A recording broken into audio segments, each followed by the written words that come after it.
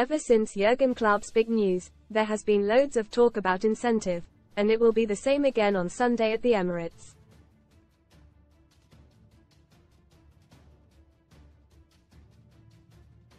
Well, I certainly won't argue with those saying it plays a major part when Arsenal and Liverpool meet, just probably not in the way most think.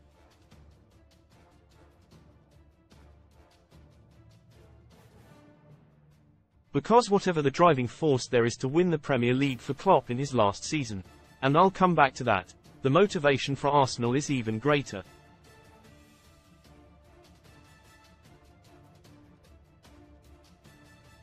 If the Gunners lose to the leaders, they really can forget about the title. They would be 8 points behind Liverpool and the gap would be too large.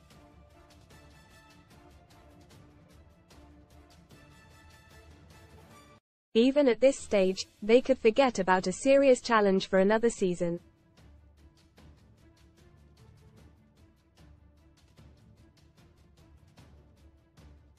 See what I mean now about who has the biggest incentive? Read more in FOOTBALLGUN. Too soon forgotten Arsenal wonderkid called the new Cesc Fabregas joins 11th club showstopper win a pink Lamborghini Urus or £175,000 cash from just 89p with our discount. Not that I actually go along with the idea that sending Klopp back to Germany as a title winner is the biggest motivation for anyone in the Liverpool dressing room in any case.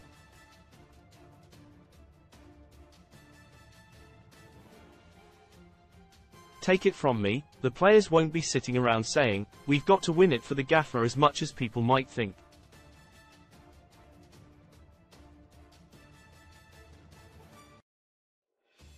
First, they will want to do it for themselves, believe me.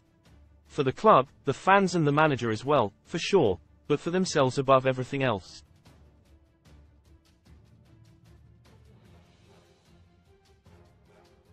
They were motivated to win the league at the start of the season and they won't be any more so now Klopp's announced he is off.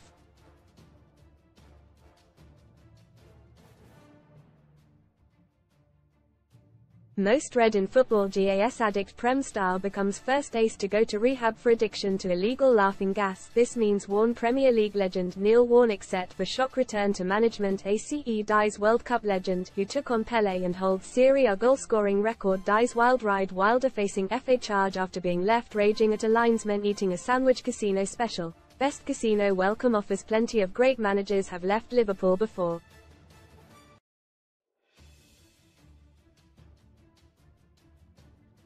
Bill Shankly, Bob Paisley, Kenny Dalglish.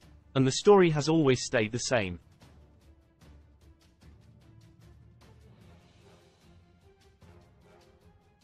Titles, titles, titles.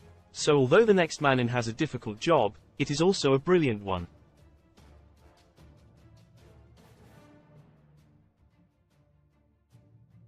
Managing one of the biggest clubs in the world, but one that has been up there all season, not just now.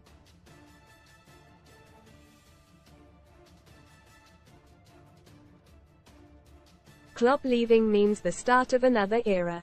But whether it's Xabi Alonso, Roberto De Zerbi or whoever, the story stays the same.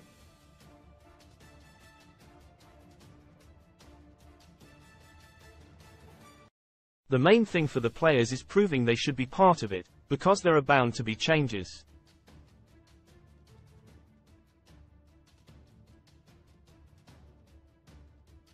If not, everyone would be saying it is still Klopp's team. That's why I think people got the wrong end of the stick with what Virgil van Dijk meant when he said he didn't know if he'd still be part of things next season.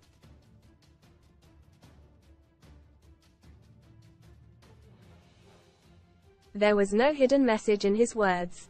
He genuinely didn't, and doesn't, know, any more than any of them do.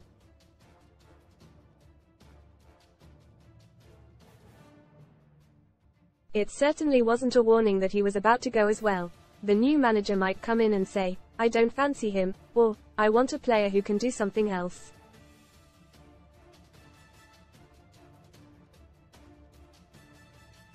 I understand the old, "if it ain't broke, don't fix it" brigade, but one or two changes are definite, so every player will be determined to show it shouldn't be them.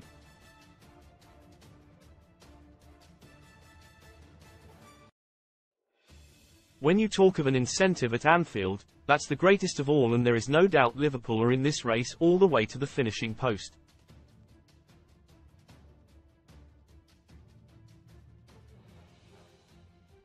But Arsenal are determined they'll still be there come the final furlong, which means getting on Sunday.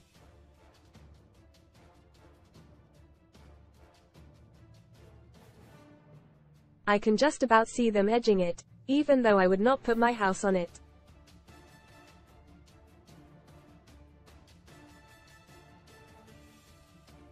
But it should be a cracker. So how do the Gunners beat a team that gave Chelsea a going over in midweek? Although Mauricio Pochettino's lot were as poor as Liverpool were brilliant.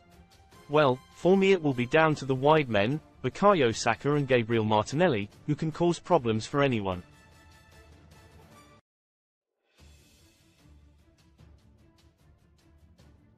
Whether Klopp goes with Andy Robertson and Trent Alexander-Arnold from the off is a key decision.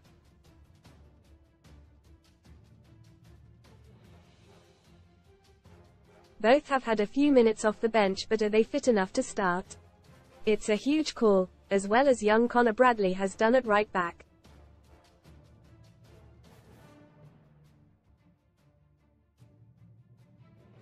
But it's not just about Saka and Martinelli.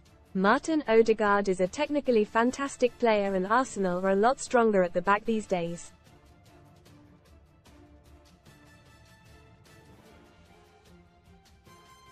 I know Liverpool won at the Emirates in the FA Cup, but they got battered that day and nicked it near the end.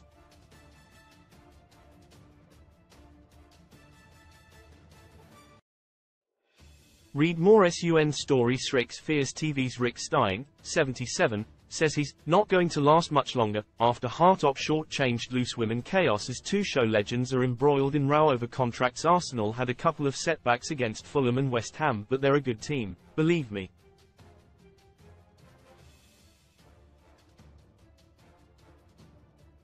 It wouldn't surprise me if Klopp's smile slipped a bit on Sunday afternoon.